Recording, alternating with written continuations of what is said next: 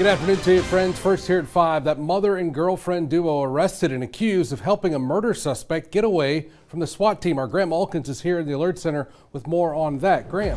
Yeah, Greg, this information really just coming into our newsroom. The mother and girlfriend of Dante Tate. Now, he is the accused trigger man in the killing of Jonathan Beeson in his apartment complex on Sherwood Forest Boulevard early on Monday morning. A closer look at Natasha Tate and Trenisa Hopes. They are now charged with obstruction of justice. Sheriff's deputies say the day of that murder on Monday, both women were brought in and questioned about Dante's whereabouts, but they allegedly lied about what they knew. Detectives say they both knew Dante was actually staying at his girlfriend's apartment on Stumberg Lane.